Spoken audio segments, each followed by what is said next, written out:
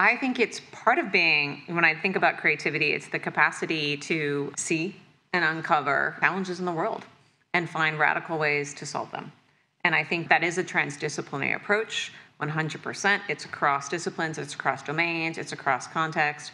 When I think about what it really means to be a creative or be creative or creativity in and of itself, it's this capacity to think divergently as well as think in convergent ways, to really think across spectrums of ideas, multiple perspectives, but really apply. I mean, one of the things that I think we think a lot about creativity is people forget that it feels like an outside in, like I gather from the world and then I apply it, I put it together, and then it's like put into this beautiful box of a new idea.